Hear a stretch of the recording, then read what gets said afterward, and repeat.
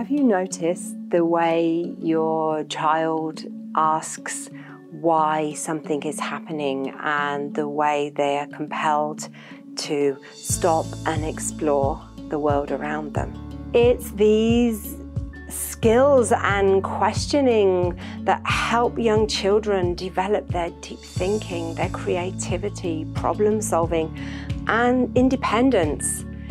These skills are going to serve as the foundation that will support them throughout their journey at YIS and their learning far beyond school. To help grow this natural curiosity, every space in the Early Learning Centre is crafted to act as a kind of teacher, providing opportunities for independent or guided learning. Nothing is here by chance.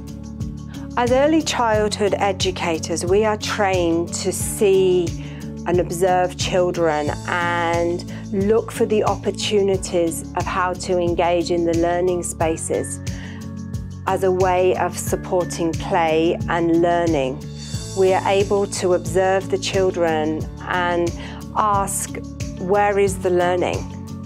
How can we build on this? And it's these questions that help to drive and improve and deepen our written curriculum. We believe play is learning and learning is play. We observe students carefully, considering their passions and interests, and we create meaningful opportunities for them to grow.